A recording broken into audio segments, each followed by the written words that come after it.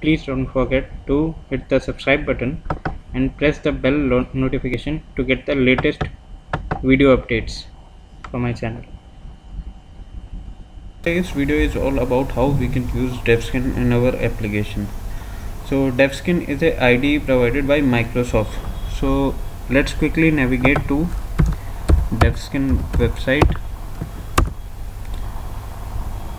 So they have got one GitHub page available with them. So if I simply type DEVSKIM, then this is the first page which would be getting.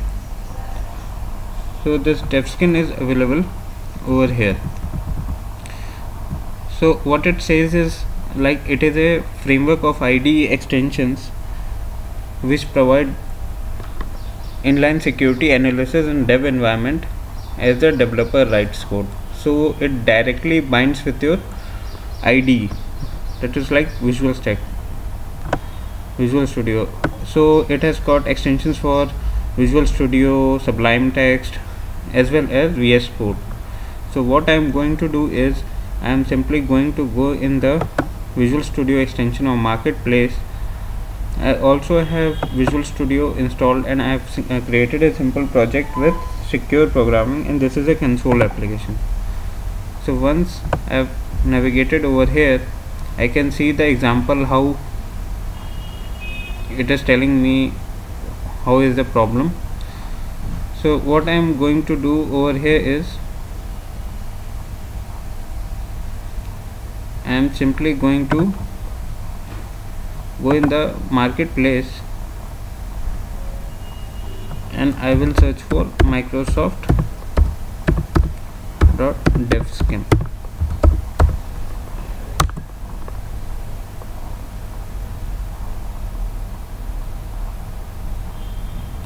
Or rather than going over here and typing this, what we can do is in Google we can type DevSkim Visual Studio. So it gives us a link to the marketplace.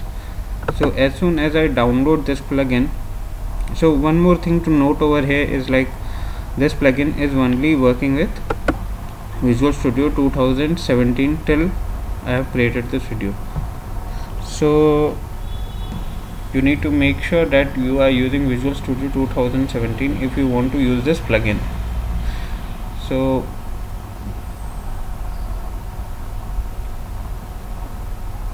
the plugin is being installed. So it's saying that Visual Studio Community Edition 2017 it wants to install. I'm saying yeah, go ahead, install it.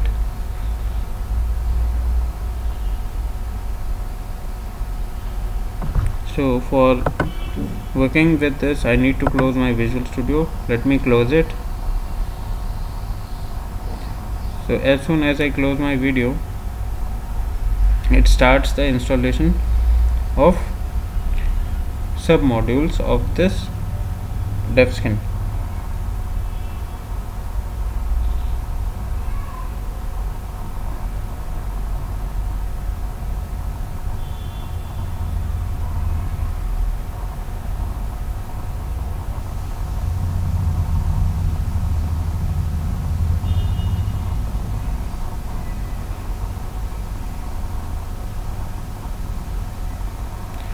So I think it's hanging up with some place.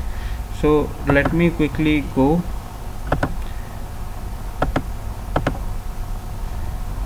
again and download this.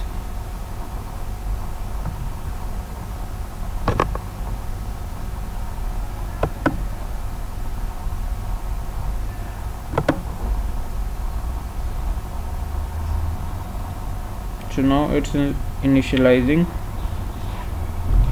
It will search for the version of Visual Studio which is installed with you.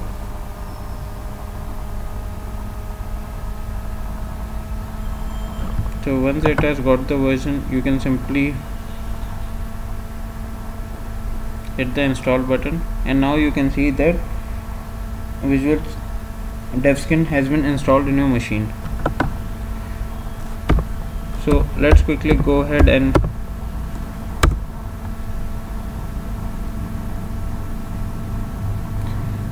start our Visual Studio.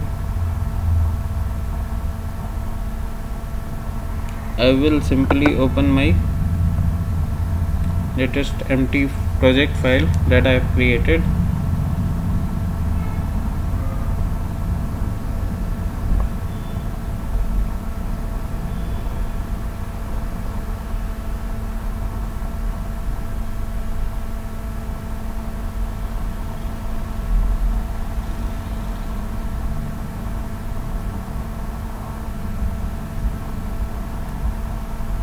So now, as you can see, it has opened the program file. So for the demo of this purpose, I will simply go ahead and create a method that is like something like public string check strong hashing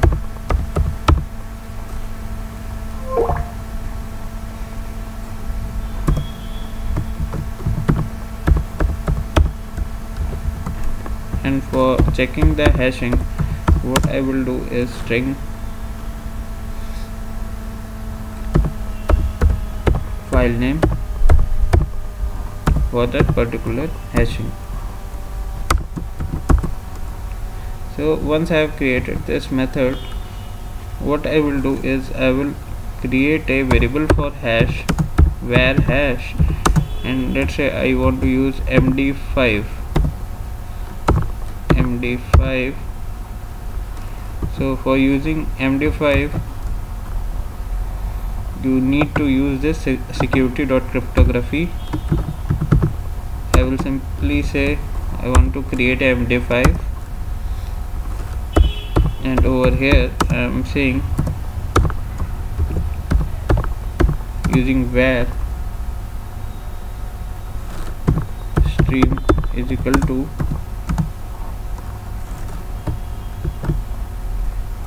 file.openRead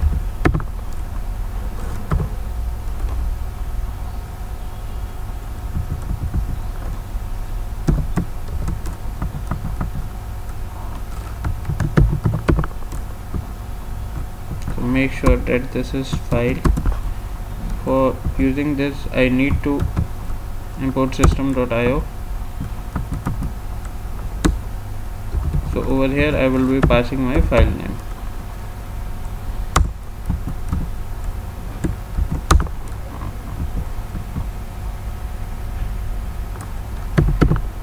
Simply I will say return encoding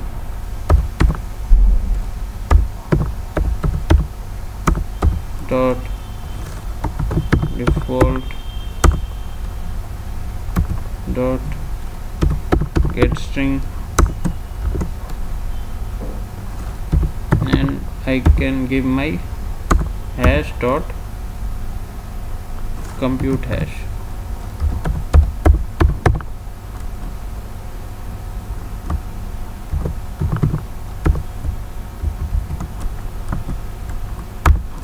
Okay, so let's see what all errors we are getting.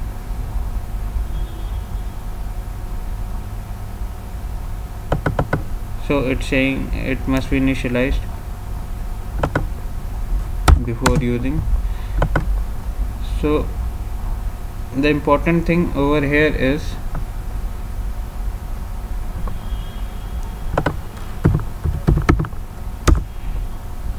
that if you see beneath this md5, you can see a purple squirrely over here.